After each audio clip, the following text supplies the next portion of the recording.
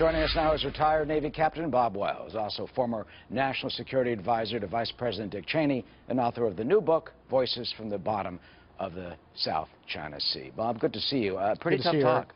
Pretty tough talk from the Vice President. You think the Iranians are going to listen? I think the Iranians should listen. They should realize there's a new national security team that is, as Vice President Pence just mentioned, is really going to look at all the policy options. This is a different time. Iran has done this in the past, and I think they should take us very seriously. Largest state sponsor of terrorism in the world, according to the State Department, continued with their ballistic missile research, development, and launching those missiles. Some say in violation of the United Nations Security Council resolution, but the resolution just actually only calls on them not to do that. It's not, specific by law in the resolution.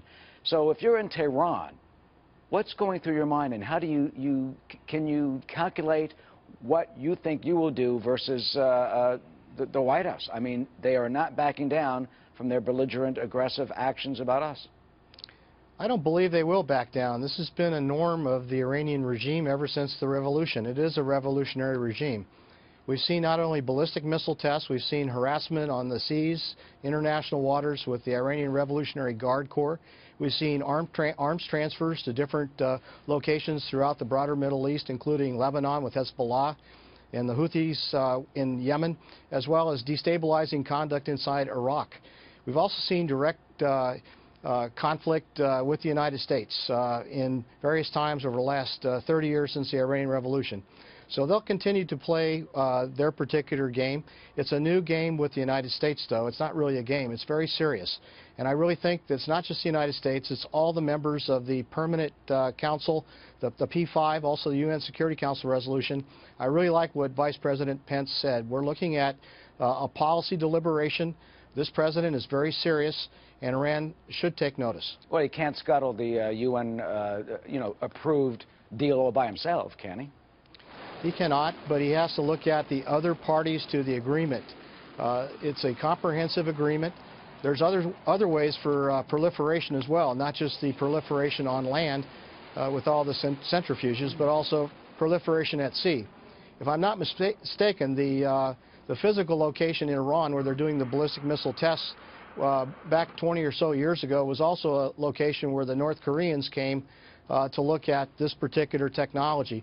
That's always been a concern of mine, especially when I was a former commanding officer of a cruiser in the Persian Gulf with the Iranian Navy close by on many different occasions, was the possible transport of nuclear proliferation or missile technology control elements via the sea to Iran or to other places. So that's a very good concern. I think it's a welcome change to really look at this policy. And finally, quickly, you talked about harassment. They've got those small boats in which they've been harassing our warships.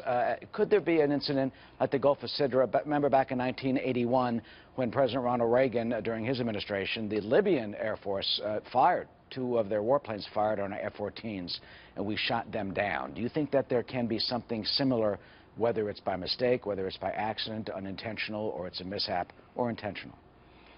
I think there could. In fact, if you look at Iran's conduct, if you recall back in 1987, I think it is, or 1988, where they were caught mining the Persian Gulf, which led to Operation Praying Mantis in 1988, where you had U.S.